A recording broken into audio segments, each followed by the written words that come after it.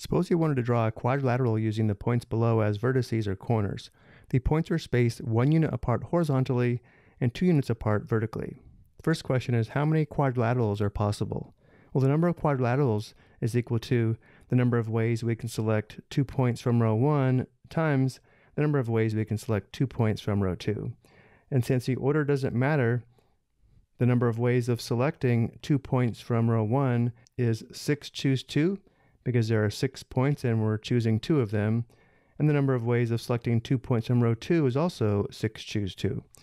This indicates the number of quadrilaterals is equal to 6 choose 2 times 6 choose 2.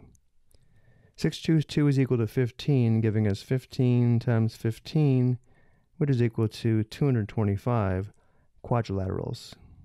The next question is, how many are squares? Remember, a square is a quadrilateral where all the angles are 90 degrees and all sides have equal length. To find the number of squares, I think we'll just go ahead and sketch them. Remember, the points are spaced out 1 unit horizontally and 2 units vertically. Working our way from left to right, this would be the first square. And then we'll go ahead and shift this square over 1 unit until we run out of space. So there's 1, 2,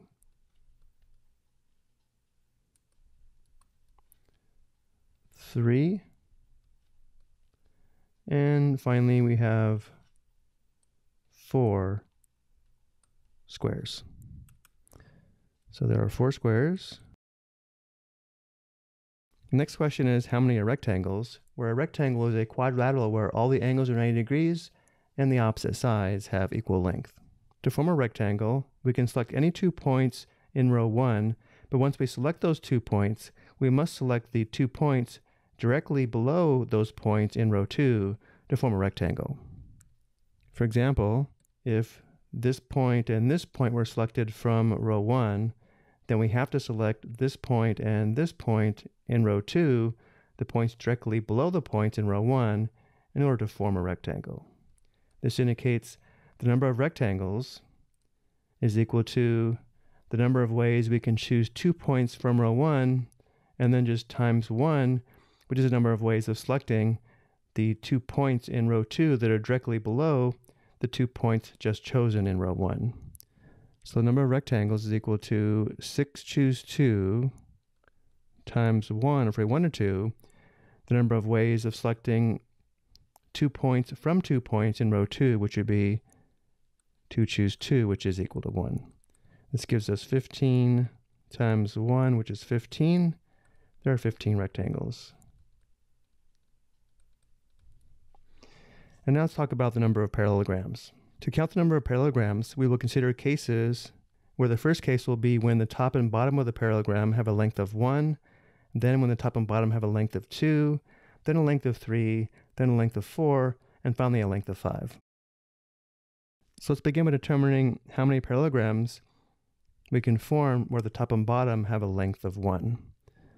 Well, let's begin by determining how many lengths of 1 or segments of length 1 are in row 1. We can go ahead and just highlight them or count them. There's 1, 2, 3, 4,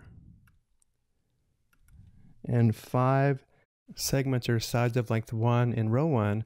Of course, there's also 5 segments or sides of length 1 in row 2.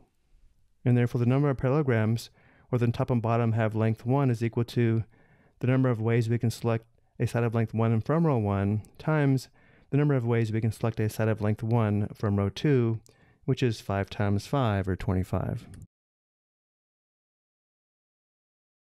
As an example, let's just say this was one side selected in row 1 of length 1, and this was the second side in row 2 of length 1. Notice how this does form a parallelogram. And now let's consider the parallelograms where the top and bottom have a length of 2. We need to determine how many sides of length 2 we can form in row 1. So we have 1, and then we shift it over 1 unit, 2, 3, and finally 4. There are 4 ways to select a side of length 2 from row 1, as well as 4 ways to select a side of length 2 from row 2, which indicates there are 4 times 4, 16 parallelograms where the top and bottom have a length of 2. So we have plus 4 times 4, and then plus. Now we'll consider the case when the top and bottom have a length of 3. So let's go ahead and highlight the sides of length 3. There's 1, 2, and 3. So there are 3 ways to select a set of length 3 from row 1, and 3 ways to select a set of length 3 from row 2. There are 3 times 3, or 9, parallelograms where the top and bottom have a length of 3. And now we'll consider when the top and bottom have length 4. You may start to see a pattern here. There's one set of length 4, and there's the second set of length 4. So there's 2 ways to select a set of length 4 from row 1, and 2 ways to select a set of length 4 from row 2. There are 2 times 2, or 4, parallelograms where the top and bottom have lengths of 4. So that gives us plus 2 times 2. And finally, the last case is when the top and bottom have a length of 5. There's only one way to select a set of length 5 from row 1 and one way from row 2. Notice how this forms a rectangle, but all rectangles are parallelograms. There's only 1 times 1, or 1, parallelogram where the top and bottom have length 5. Notice how we have a sum of squares here. We have 25 plus 16 plus 9 plus 4 plus 1, which is equal to 55. There are 55 parallelograms. The next question is how many are trapezoids, where a trapezoid is defined as a quadrilateral with at least one pair of parallel sides. In particular, using this definition, parallelograms are trapezoids. Any sides formed using points from row 1 and row 2 are going to have one pair of parallel sides, and therefore all the quadrilaterals are also trapezoids. So from the first question, we know because there are 225 quadrilaterals, we also have 225 trapezoids.